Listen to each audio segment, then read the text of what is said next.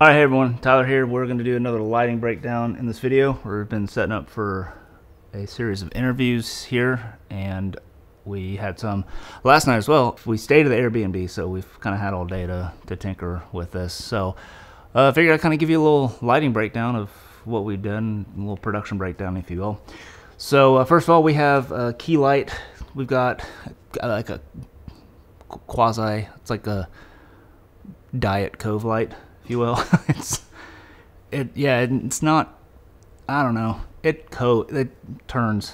But anyways, we've got a Nova P600C hitting the white side of a sound blanket, and that's kind of giving us just a nice soft key light. And this sound blanket isn't, not really specular, so it looks really nice on skin tones. It's gonna look vastly different than what you're seeing here, because number one, we're shooting, the A camera is Red Gemini, B camera is Komodo X, and we're shooting on the Blazar Remus anamorphic lenses. I'm over here on the 28-70 on the Blackmagic Cinema Camera 6K, filming in open gate, so like the opposite of anamorphic look.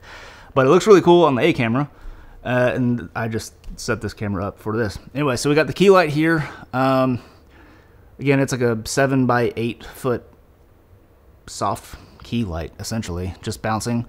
And then we have a 4x floppy here, and got that draped over just for some negative fill on the shadow side of the face. So that's pretty much how the light is impacting the talent in the chair.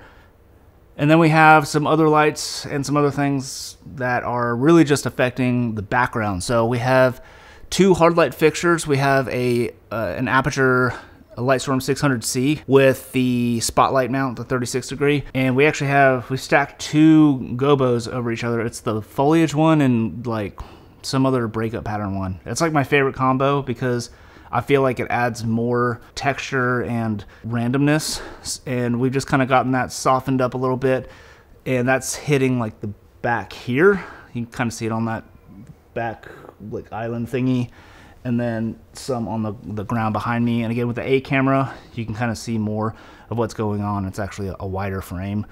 So that's one of the lights, and then the other light is an Aperture 60X.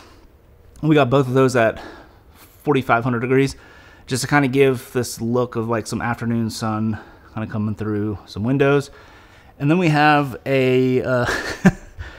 we have some foliage, like real life foliage that we've just like Mathlini clamped to the C-stand arm. And that's just giving us a way to break up the pattern, similar to how the gobo is working in the spotlight mount. But that 60X, what it's doing is it's giving a nice little breakup pattern, but we're also like intentionally hitting this corner of this wall where there actually is a door on the other side of the corner. But what it's doing is it's making it look like there's some light coming through the door, which we all think looks really cool. So these hard light fixtures here are kind of coming from the same way as the key light, so it's really helping to motivate the key light, because there's only this window behind me, and those are the only other like motivations really in the frame. So by adding these hard light fixtures with this shadows and everything, giving these dramatic shadows and the light direction coming from the same way as the key light, just really helps motivate and sell that the key light is a light source that's lighting us up naturally. And then what we've done in the back, there's two windows here and this window here. What we've done is we actually just put a 4x silk out there just to block the sun. The sun's actually coming from this way, but we didn't want it to, we wanted it to look like light was coming from this way. So what we've done is just diffuse those windows so there's no actual sunlight hitting it, because that would look awkward if sunlight was coming through those windows this way and then we have light coming this way. So now it just kind of looks like it's daylight outside, and we've taken all the harshness of those windows out. And then this window here, we've put magic cloth, 6x magic cloth, and we just kind of taped it up in there so that, again, you can see that there's light, there's a window frame there, and the sun's actually hitting it, but since it's diffused so much, it just looks like ambient light outside, not actual hard light sun coming through, if that makes sense. That's pretty much it for the lighting. And then for audio, we're running the Sennheiser MKH50 that we're running into as sound devices, but right now I'm just running it straight into the cinema camera, which I just realized that I'm really low. I should have been much louder. Whoops. Yeah. So anyways, it looks way better on the actual A camera and the B camera with the lensing and filtration that we're using on those cameras.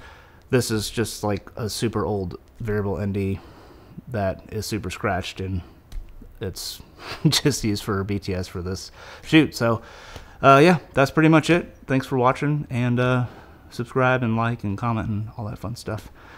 Yeah, see you in the next one. Peace.